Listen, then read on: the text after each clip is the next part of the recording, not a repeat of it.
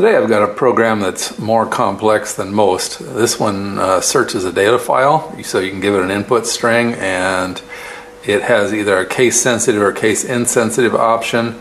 So let's jump into it. We'll go over it in detail, but this is does string matching, and it'll read a pretty big file pretty fast and match all of the instances. It will print out the lines that it finds it on, and it will tell you how many occurrences it had.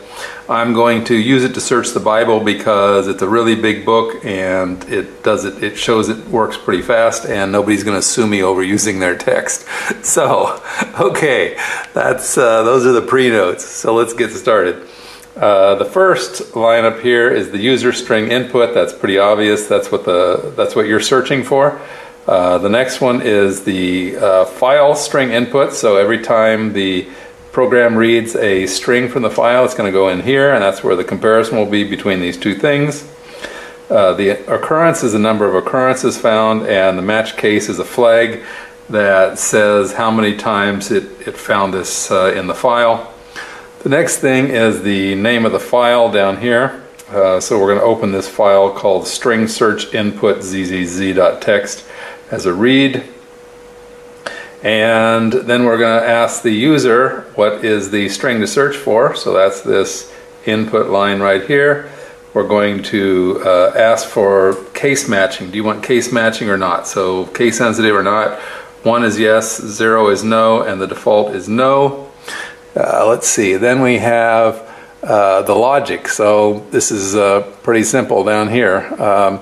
If this determines the default, if the match case is not equal to 1, then match case equals 1, and then it's going to print the string that the user input plus whether it was a 1 or a 0 in the match case thing. Okay, so here's the main part of the program right here, and we're just going to go through the file. So for file string input in the file input file, if the match case is equal to 1, so in other words, this is a case sensitive search, so if the user selected case sensitive, then it's going to go through this until the end of the file, and it says, okay, if these two things match, if the input string is inside the file string, so this is the string the user put in, and this is the string that it got from the file.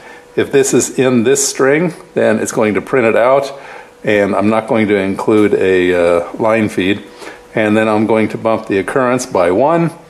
If it's not case sensitive, then I'm going to come down here and I'm going to convert everything to lower when I do my comparison. So I got the dot lower and the dot lower over there. I'm going to do the comparison. Otherwise, it's exactly the same. I print the string I found and bump the occurrence by 1, and that's it. So it's going to do this loop right here until the end of file. And then at the end of file, it's going to print out the string that was searched for, the number of occurrences. Then we're going to close the file and print done. So let's run this and see how it works. See how fast it is. And here we go. Let's run it. Run module. Go down here. Input string to search for. Let's search for James. S, and notice it's lowercase. We'll say enter. Case sensitive, if we say yes, then we're going to find out that the number of occurrences of James with a little j is 0. Okay, so that works. Now let's go back and we'll try it with a capital J, Shift J-A-M-E-S, enter. 0 for no, and there we go. So it just searched the entire Bible, Old and New Testaments, and found the name James 145 times, and here are all the occurrences. You can scroll back and see them all. So that's it. Okay, so a relatively efficient string search that gives the number of occurrences in Python. Well, I hope you found it useful and interesting in your Python programming.